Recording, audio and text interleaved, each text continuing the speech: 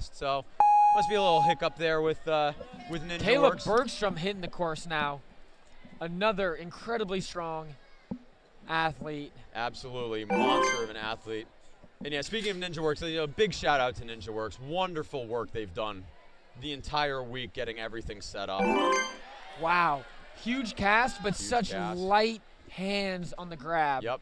And with that huge cast, that enables him to have a really soft landing on that shield so he doesn't get as sideways as we've seen some other I competitors. really like the way he took that shield, the second one. He turned to his right, Yes. using that cut corner on the shield to Ah, grab, so you don't have to make your way all the way back. I failed to notice that. That's a really good observation, though. Just beautiful That is amplitude just here.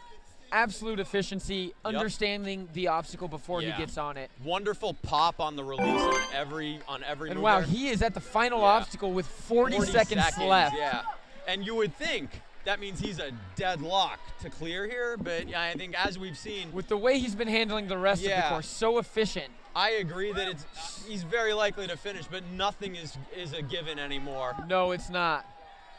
And I think something that's really interesting about this last obstacle is the farther down the rope you get, the steeper that angle And he gets. is ready to dismount. Oh, man. Easy 12 dismount. seconds left. We're going to have a spectacular stage 3. Outstanding.